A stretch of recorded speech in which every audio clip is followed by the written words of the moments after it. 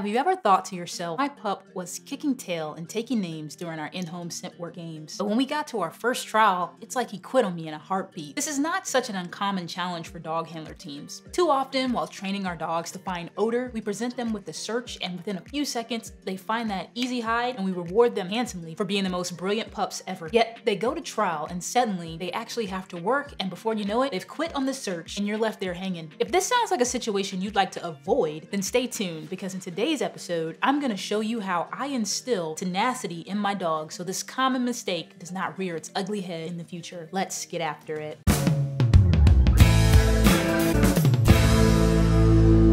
Hey guys, and welcome back to another episode of Dingle Days. I'm Geryah Dingle, the canine scent boss, and I'm fired up to share with you a few little techniques I use to ensure my dog is tenacious almost to a fault, so that he does everything possible to find that hide. While the type of techniques you apply with your dog to build that drive will vary from dog to dog, here are some ways that I have found helpful in our scent work Nosework journey. But real quick, this channel is all about my journey with my German Shepherd dog Disney, as we walk through the basics of canine scent work, pet photography, and the best pet technology to complement your productive lifestyle. If that sounds like something that interests you, consider subscribing. All right, first tip, focus on the odor, not the boxes. I know it sounds easier said than done, so let me explain. Take a series of containers, all empty, and a single interior hide placed on the wall away from these containers. This setup is testing the dog's ability to work through assumptions. While there are those familiar containers around, the odor is somewhere else. The aim here is for your dog not to obsess over the containers, but rather find that odor. You can get the tools that I'm using here from Teresa Hatcher, Nosework in a Box creator, link in the description below. These are for elevated hides. There's a magnet on here,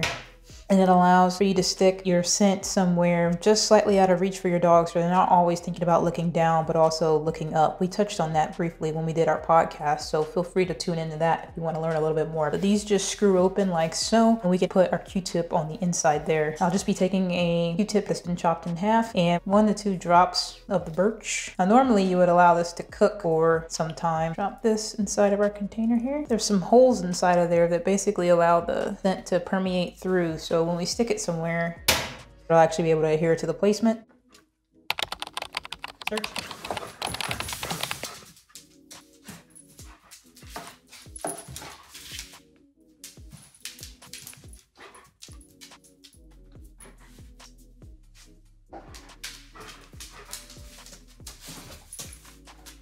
Yes, good. You found it.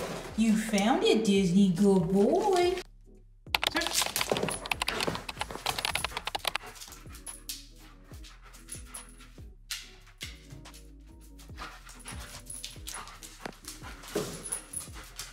Yes, good. You found it. Good job. It's over here.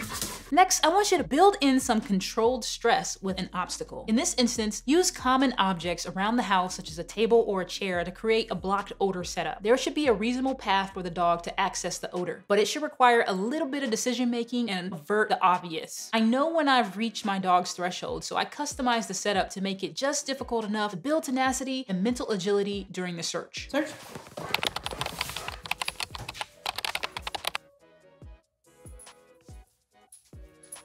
Yes, good. You found it. You found it, Disney. Good job.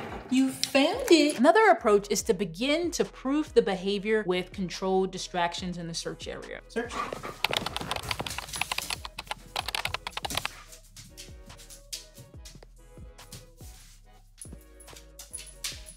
Yes, good. You found it.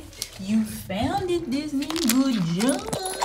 You found it. Good. Whenever you watch a professional working dog that has caught a whiff of the target odor, you will see them go nuts. And by that, I mean, a lot of times you'll see that keen, focused attention in locating the source. Nothing will get in their way. And when trained, nothing will get them to come off the odor either. That's that obedience to odor. Until released by their handler, of course. It's marvelous to see when you reach that level. But at this level, let's start with the dog being able to stay focused on the search with a few people around, with a conversation going on in the background, with random rounds of applause, or even a toy in the area. If you want to get a complete rundown of how to set up an AKC Scent Work Novice practice area, make sure you tap the screen and check out this video right here, or check out another one from Dingle Days. Until next time, continue to get after it.